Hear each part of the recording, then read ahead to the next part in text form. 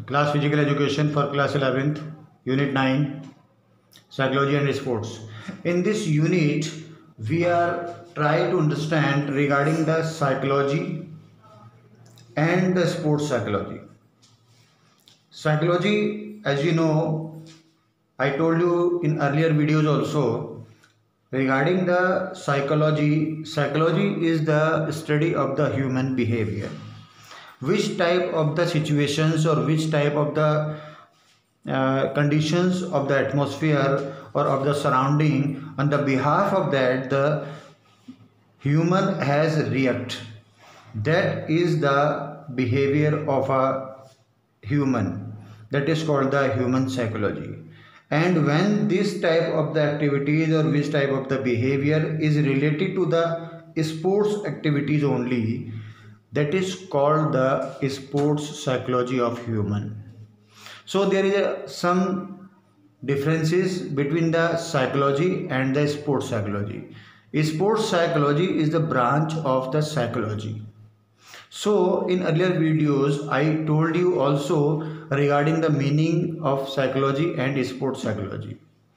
Now we will just discuss about the more about the sports psychology. Sports psychology means when any activity of the human or any individual is related to the sports or games, then it is called the sports psychology. But question arises, which type of the relation has created of the human with the sports? Through the sports or games, human or any individual is able to learn many or more things, just like control the emotion, control the situation, control the stress during the sports or games, how to behave with the others. And there are so many things which has come under the sports psychology, and the individuals is try to understand or try to learn regarding the sports psychology. So on the behalf of the sports psychology, the any individual, they can also improve their sports performance while sports or games. So sports psychology is a tool. On the behalf of that tool, the sports person can improve or increase their sports performance while game and sports. So sports psychology is also very important for the sports or games field or for the human or any individual. So there has come the various techniques or various points or various ideas.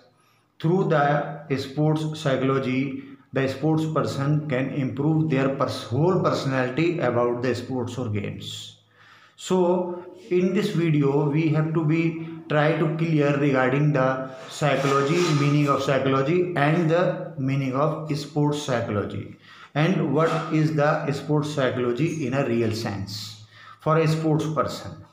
So regarding the study of the various techniques, various methods to the improve the sports skills, and through that the sports or games competitions performance through these sports or games psychology. So this is the meaning of psychology and sports psychology. Thank you.